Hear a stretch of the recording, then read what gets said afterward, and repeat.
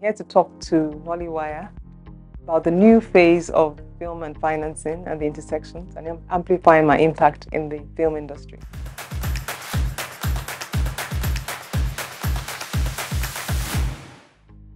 I think it starts first of all with my persuasion about the fact that the creative arts space and storytelling is a competitive advantage for us as Nigerians, as Africans. I think we are innately storytellers. It's in our DNA.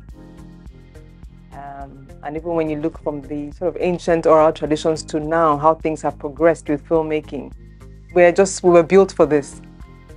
So in a way, I consider it to be a gold mine and a natural resource. And like every other resource, should be mined and taken to its full extent, because I see the economic imperative of what this does on a job creation standpoint, on an economic transformation standpoint. And then we're just built for it. So it's perfect harmony. And of course, coming in as a finance professional, I've also seen some of the gaps, a large part of the gaps being the finance side. I'm very aware of the investment world and the reality about the capital allocators. There are many people now who are looking for alternative means, alternative financing options. I'm also aware of the funding need on the Nollywood side.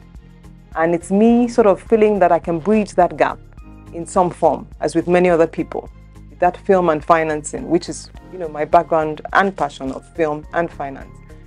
And hoping to, sort of be a go-between to help the creative industry, apart from doing more productions, as you had rightly asked, but also helping filmmakers to access capital, helping the creative industry and the creative world of people to speak the language of both sides. Because sometimes the investors, perhaps are not speaking the language of the storytellers, and the storytellers are not speaking the language. And I think I understand both languages. And so being able to mix that creative insight to economic viabilities and telling a story, hand-holding, project managing, advising, and standing in the gap of those two worlds. And, is this new phase is what it's about. I'm here for it. So the Osamede idea came to me and became somewhat of a confluence of many things that I represent.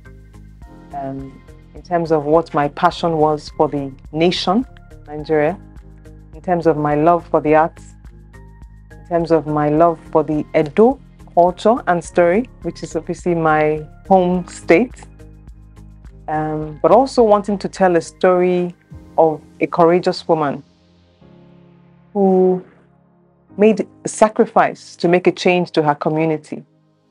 And so there were many layers of interest that I had about the nation and about, developing countries as a whole, and the patterns of our stories and what we do, and really to be somewhat of a charge of how we all can be better and add value to our communities and lead the change. And I wanted to tell that through this beautiful, glorious setting of the Benin Kingdom, which of course is, one of the most advanced historical civilizations. And so having done that, we did that for about 12 live showings in 2021 and 2022. We then wanted to expand the storyline, and there was just so much more we wanted to layer into the story. And of course, the next avenue that was fitting was a film avenue to tell a broader story. We wanted to go back to the, historical times. There was grace for it, and I had the vision, and I was sure that, this could be done.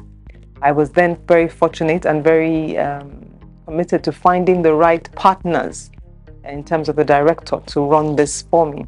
And I was very fortunate to have found the director, Mr. James Omokwe, who did a phenomenal job and used the prowess of his directorial skill and production skill and storytelling skill, buying fully the vision and of course in line with what he already does with his epic stories, to create this dream of this epic historical that the world will see as this extremely beautiful story.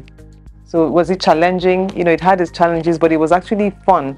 It was beautiful to have the dream come alive, to see the vision come to reality, and just to have the complement of great actors and the great setting. And we went back, of course, to Edo State to shoot the movie and to have the complement of the beautiful landscape and production design and sets people and everybody who was so skilled in their work to deliver this great film. So it was quite exciting, and every challenge we surmounted.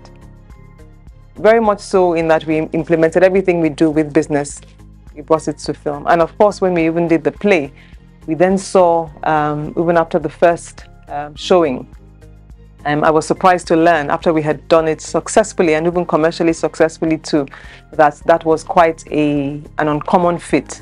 That people usually don't break even in theatre, not until years. But it then showed you, I guess the beauty or the power of that background of having, working in finance and building business that one brought in, and you could understand, and we saw the advantage, of course, of that background. At the end of the day, it's the same when we come talk about the issue of success or moving a project from idea to execution. It's in a sense the same principles.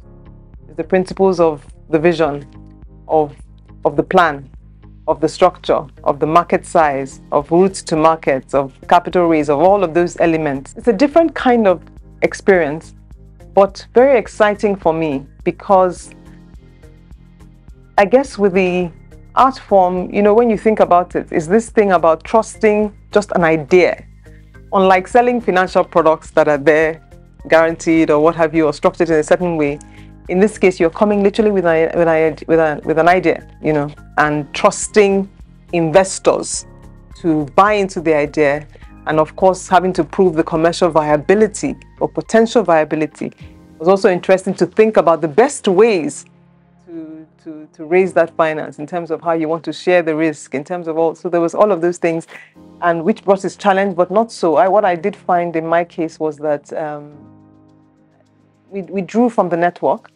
We also drew from the goodwill and the trust that one has gathered over the years, where people could, even if they hadn't seen your work in film, as this is the first time film, they have seen your work in other places and could trust that you would deliver success. And they could trust that you would just be as transparent as you have been in other phases. And so it was beautiful to see that can sort of translate, and which is what we experienced in having, of course, investors support this venture. Like, it's not even an issue of thought. We've made a great movie, and I don't say that lightly. It's a great movie in every sense of the word. We have told a story that the world will see, and see how beautiful, how the justice we have given to this beautiful historical Edo story. And it's just really to say, time will tell. You'll see what we've done. I'm convinced that it's a groundbreaking movie.